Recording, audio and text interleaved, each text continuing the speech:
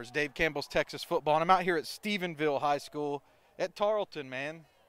This is a beautiful place to play y'all's high school games, right? Yeah, it's pretty cool. Knocked off China Spring, man. A lot of doubters coming into this game, but y'all silenced them with a good offensive performance. You hauled in a couple of long catches. Just kind of talk about the win tonight. What was it like picking up a win with your brothers out there on the field? Well, we just come in and play like a team, just doing the best we can, just win a ball game. Look, Stephenville's known for the ground and pound, right? Sure. But you kind of bring a different element to this offense. Is there a receiver that you look up to pattern your game after it all? I mean, I'm going to pick one and see if you like it. Kind of remind me a little bit of Garrett Wilson. Oh, yeah, I watch him all the time. Really? Yes, sir. That was a good pick on my part? Yeah.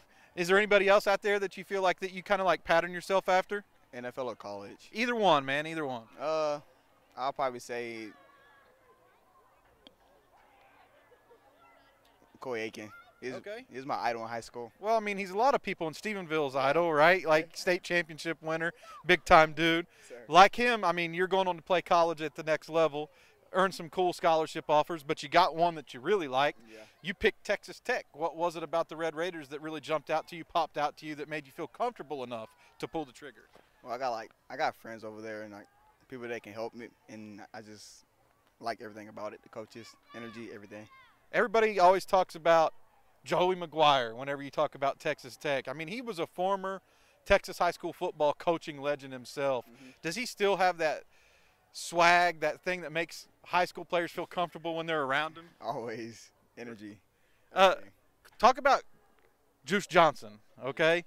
What makes him so successful? I was down meeting with Micah Hudson last week, kind of talking to him about his commitment, and he mentioned his name a lot. What is it about Coach Juice that really makes the recruits that are around him want to play for him? He's just a fun guy. He brings a lot of energy to the team, and I just like him. Now I know you picked one of your guys, Coy Aiken, won a state ring here. Yes, sir. I know that you guys have your eye on the prize to win a state championship as well. Some big games left in front of you. What does the team have to do to like take care of business and potentially bring one home? You just got to play as a team. That's all. Feet you're working as one. That's all. What can fans in Lubbock expect out of you once you arrive on campus? Like, what's that one thing that you're bringing to the table they should like be excited about? Speed. There you heard it from the man himself right there, Tristian Gentry, bringing speed to that Texas Tech offense. Got a couple of guys that he looks up to in Garrett Wilson and Coy Aiken. Thanks for the time and good luck with the rest of your junior season, and of course when you get to college in a couple years from now as well. Yes, sir. See you.